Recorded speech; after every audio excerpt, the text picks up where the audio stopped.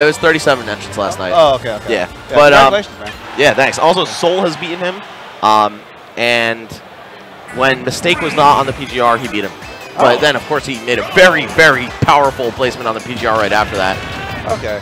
Yeah, so Salem only loses to PGR players and very, very strong players that might be on the PGR next season. All right. Either way, Eon, a former Area 51 player, not on the current iteration of the PGR, though, at all, I believe. And MagiMagi from Ireland, they're going to be squaring up right now.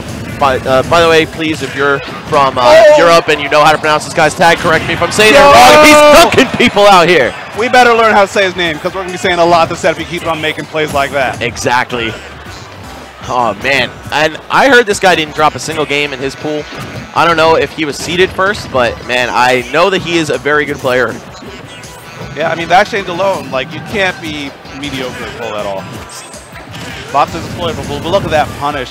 Up air into neutral air. Yeah, that was sick. Landing up air with Mewtwo, definitely one of the most slept on things, as well as that double jump canceled, plus a BR.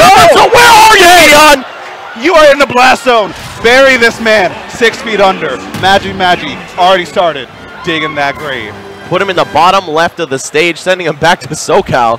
Yeah, send him back. Send him back. Dang, man. That was quick, too. And there was 3 spikes in that whole game already. Okay, by the way, it's MagiMagi. MagiMagi? Okay. Yeah. Thank you, Twitter. Always has our back. Correcting us. Don't let us slip, please. Right, yeah. The only reason I thought it was Magi is because that's like an actual word, too. Yeah. Like multiple mages. Oh, I never put it together. That's plural for mage. Huh.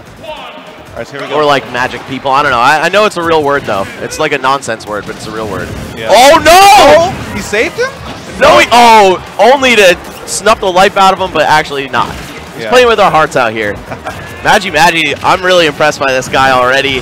I've never seen him play Smash 4. I've seen him play Ultimate, though, and he's pretty good at that. Yeah, and now we're seeing why. Look at that. Actually, if Eon was a little bit lower, he might have died to that forward air on that left side of the stage right there. Oh, you know what? I don't think MagiMagi could have asked for a better matchup here to get into top 32 because I'm pretty sure this man is also in attendance. Scarfelt from Ireland is one of their strongest players, so he's definitely got Fox experience for days. Yeah, definitely one of the notable Foxes. We see him a lot on Discords. Really at the forerunner of tech for Fox. Yeah, for real. Him. Love watching that guy's videos. Yeah, he's nutty. Oh, and snuffing him out. That forward air just tearing right through the Fox illusion. We're going to see if MagiMagi is able to capitalize on this stock lead and close out the game here. Loving the fastball and airs into down tilt. Actually, didn't get the cross-up, though. Of course, depending on which side you are from Mewtwo, it'll determine where you pop out. And, yeah, it just wasn't ready or maybe missed the turnaround input. Yeah, but MagiMagi is actually just looking polished. Polished as heck in this matchup. It looks like he knows what to do in every single situation, and he's always trying to get a punish. Now he might be playing a little bit off, or maybe Eon's starting to mix up his timing, switching it up so that he doesn't really get blown up as easily. I haven't seen anyone stick it to Eon quite like this. I saw him play against Tweak at Hyrule Saga. It was 3-0, but it was a very close 3-0. And to see MagiMagi doing this well, man, Ireland might be a lot stronger than a lot of people had them pegged for. Yeah, if I keep up players like this, absolutely. MagiMagi, that's still in the driver's seat, goes for it all, maybe feels himself a little bit too much. Remember, Mewtwo's still light, so this is doable, especially on Dreamland. You just get carried off the top in 1 or 2 exchanges.